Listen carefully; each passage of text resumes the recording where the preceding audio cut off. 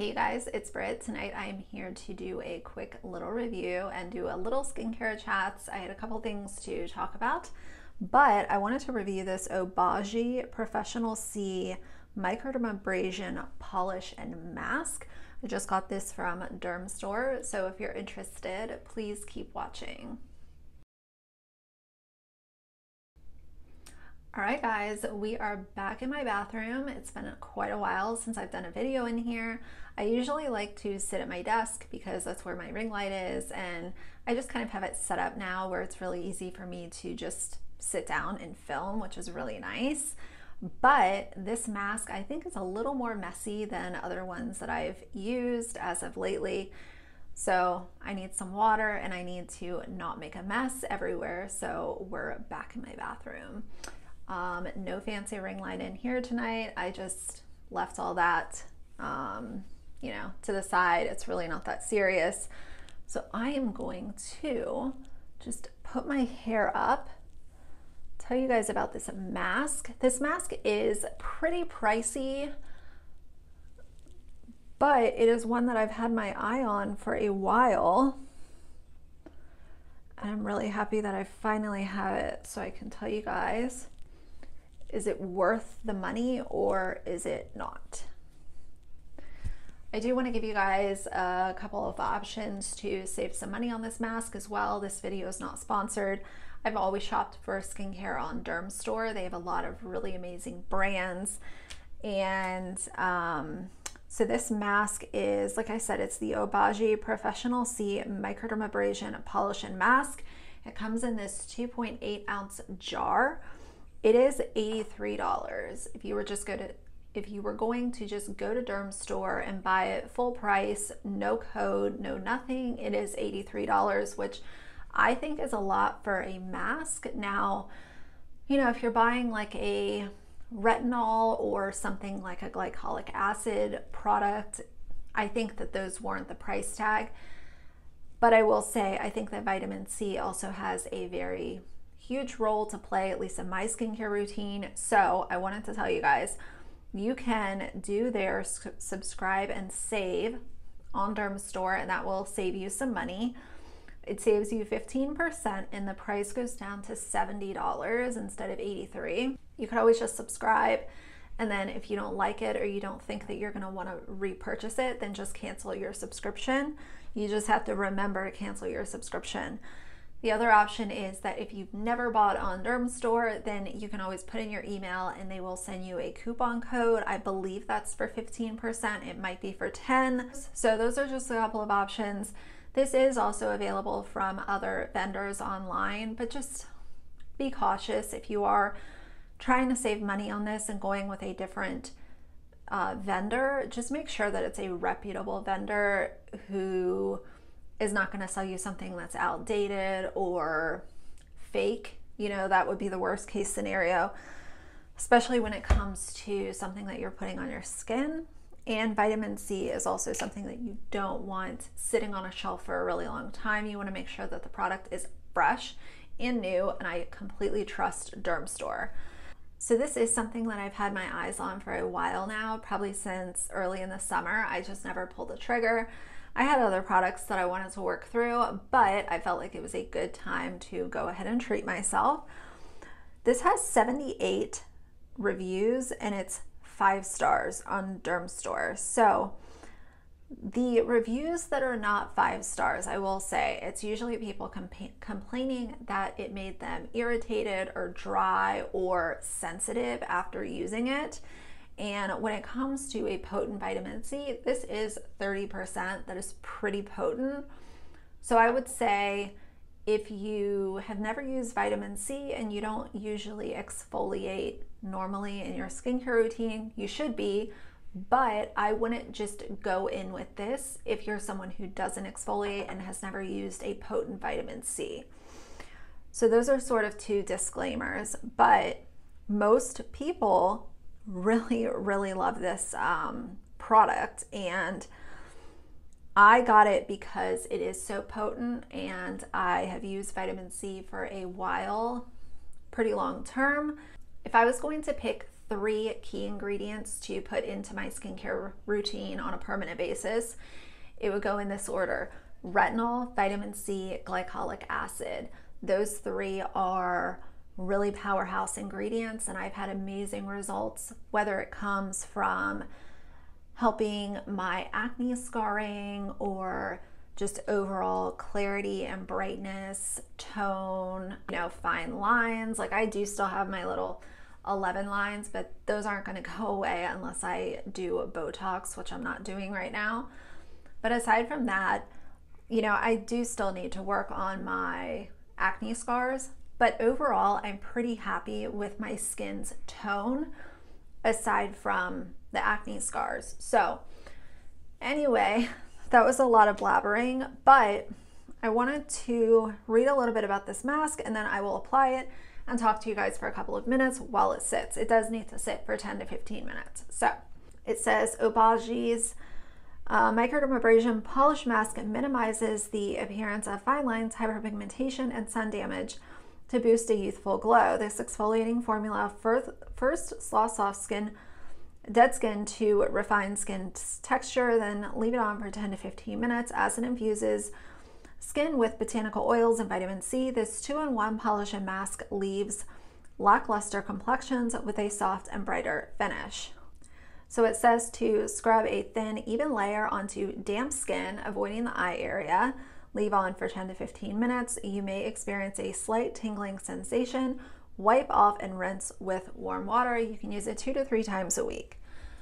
So I'm really excited to try this. The reviews that are positive on Dermastore are like, you know, you would swear this is the best product that anyone has ever come out with. So I'm a little on the fence. I don't know what to expect, but that's why I wanted to try it for you guys. I am not someone who takes spending $83 or even $70 on a skincare product lightly. I think that you guys know that by now. And I also don't flood my channel with reviews, but if there's something interesting enough for me to be on the fence about, I think that it'd be helpful for you guys to see a review. But as always, I don't ever want you guys to feel pressured into buying something or like you have to buy something. If I like this, then take a screenshot of it and save it for your Christmas list or, you know, a birthday present idea for yourself or something like that. I just want to reiterate that, you know, a beauty budget is something that I do take very seriously, and that's why I, you know, make it a point to not consistently talk about products and you have to get this and this is amazing and this is my favorite and all of that kind of stuff. So hopefully that makes sense and hopefully it resonates with you guys.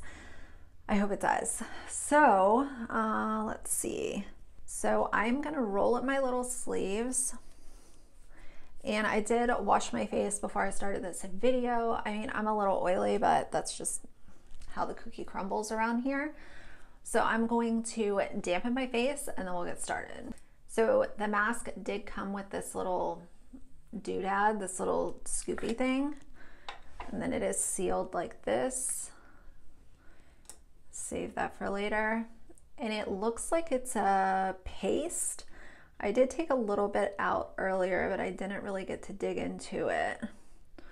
So I'm going to take about that much to work this around. Yeah, I wouldn't put this on completely dry skin. Follow the directions because it is pretty thick. Okay, and then I took this much, and this will be for my cheeks. All right, so I have a nice thin layer on. I have a little bit of pink forming on my cheeks. It's also on my forehead. It's probably just from actually, you know, scrubbing it a little bit. So we will leave this on. When I rinsed it off, I wanted to tell you guys that I did, it almost feels like you can feel the oils in the mask. You can definitely feel them because when you rinse it off, the water almost beads up on your hands. So I can see why they tell you to use warm water. You should probably use warm water anyway, but I can see why they mention that. See, the spots that I am concerned with are like right over here. I have like two or three little spots that were old acne scars, and the problem is with a lot of my acne scars, they have healed to be like pink or, you know, like a brown consistency. I've always had issues with scarring from acne. It's just what I've always dealt with. It would be nice to have a product that could help brighten up that area. You know, I do use a fair amount of vitamin C, but something a little more potent and something that is going to physically exfoliate would be nice to have in my routine. That's that. We're gonna let this sit for a few minutes. And yeah, I wanted to talk to you guys. I had this thought the other day, and I don't know if it'll be interesting or stupid, but I'm gonna tell you guys anyway. So I had this thought of villains on YouTube and building your following based off of being controversial and maybe being quote unquote hated. I think that's a really strong word, but I'm using it just as reference. I think that this is a really interesting concept, and I do think that there have been a couple of YouTube creators who this has worked for. And you know, you look at Jeffree Star, where he has so many people that dislike him, and he's mega famous and has been canceled how many times and is still here, you know. So I think that's a really interesting concept. And I've said in other videos, I think that we are at a point in YouTube where people are tired of the entitled YouTuber, the bratty YouTuber, the villain YouTuber, the mean girl YouTuber, the mean guy YouTuber. I just don't think that that's going to work for anyone in the future. And it could, and I might be totally wrong.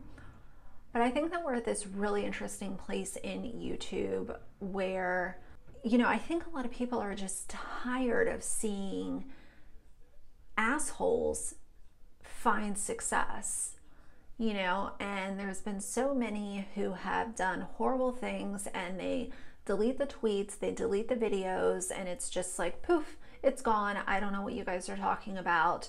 And when the subscribers try to hold the creator, you know, accountable, then it's, you guys are attacking me, or I don't know what you're talking about, or, you know, whatever. And I just think that we're at a point where people are getting really sick and tired of that gig.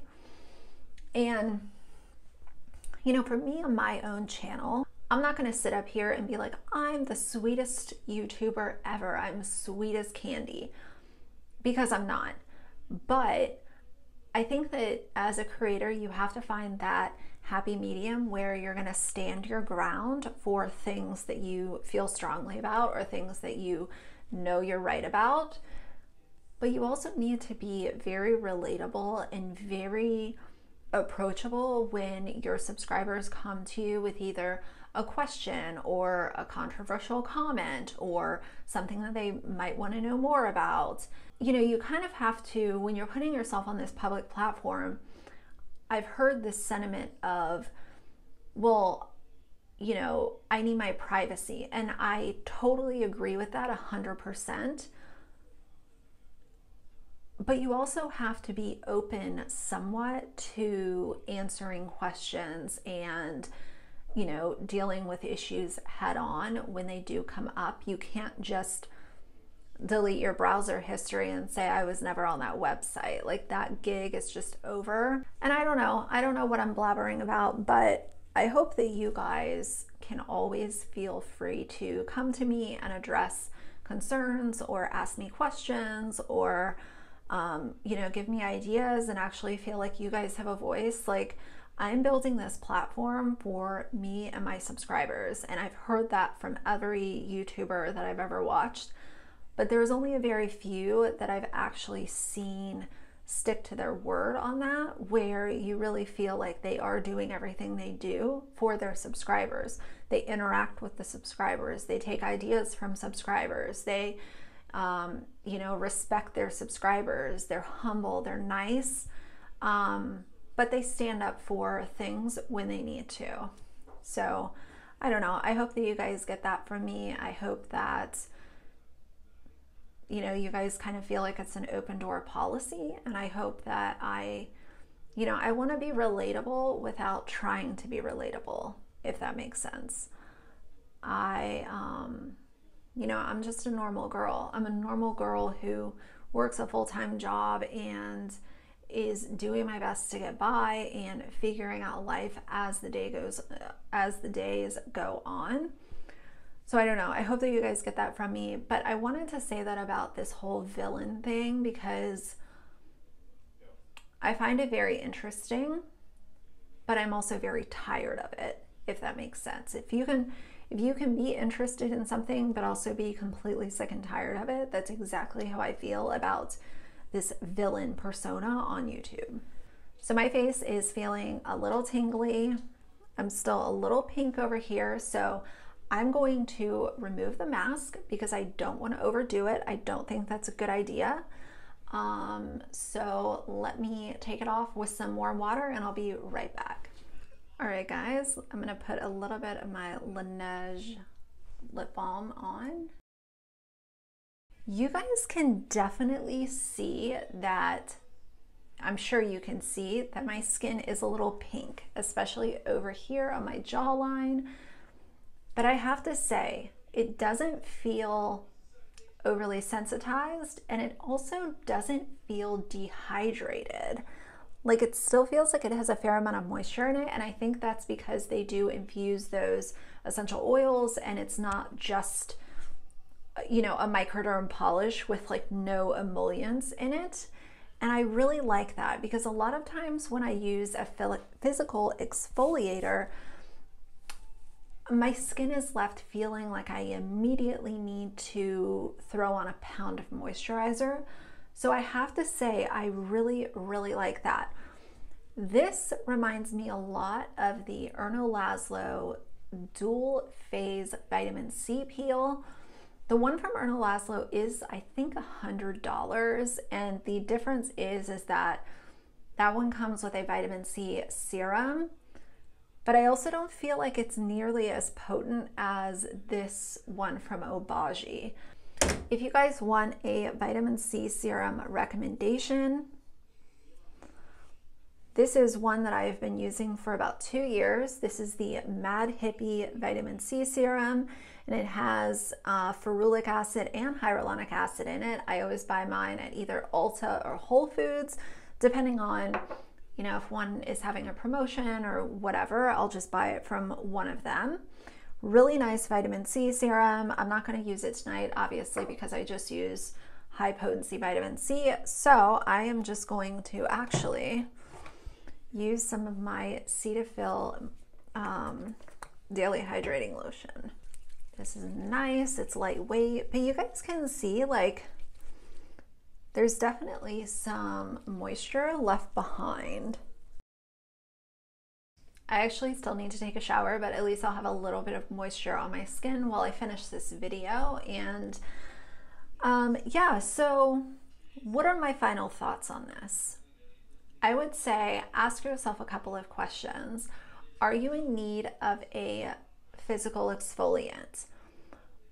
B, are you someone who uses vitamin C on a regular basis? If you need a really good physical exfoliator and you use vitamin C on a normal basis already and your skin plays well with it and you don't have any issues, and you are okay with spending $70 on a product that you're going to use 2 to 3 times a week, and you have issues with hyperpigmentation, acne scars, sort of like what my skin deals with on a normal basis, treat yourself to this. I like it. I like that my skin doesn't feel super tight and dehydrated and overworked and sensitive right now. I really compliment them on the formula not making me feel like the Sahara Desert afterwards.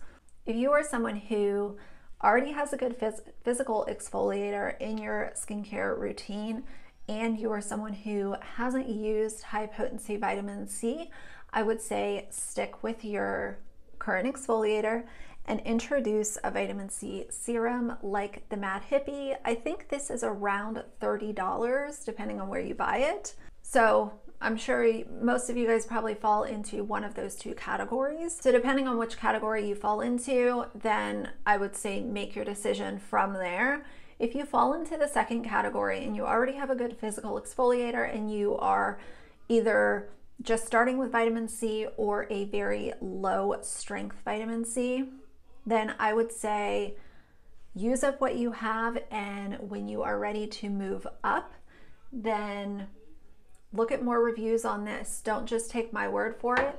Go on to Derm Store, go on to Skin Store, go on to YouTube, you know, wherever, and pull reviews and decide if it's something that you want to try.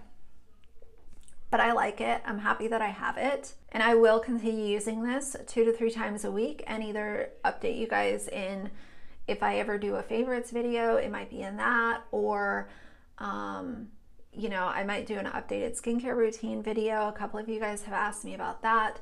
You guys will hear about it in the future, but for now, I'm going to put text on the screen telling you guys how my skin felt in the morning once this has sort of had a chance to play with my other skincare products and settle overnight. I will give kind of like final thoughts. If I wake up with a rash, then y'all will know to avoid it. So, which I don't think I will, but anyway, hopefully this was helpful. I love doing these little skincare chats videos. I think that they're not only helpful, but I can also just kind of blather about whatever it is that's on my mind. Hopefully you guys like them as well. If you did like the video, please leave me a like and a comment. And if you'd like to see more from me in the future, please subscribe. I'll see you guys soon. Bye.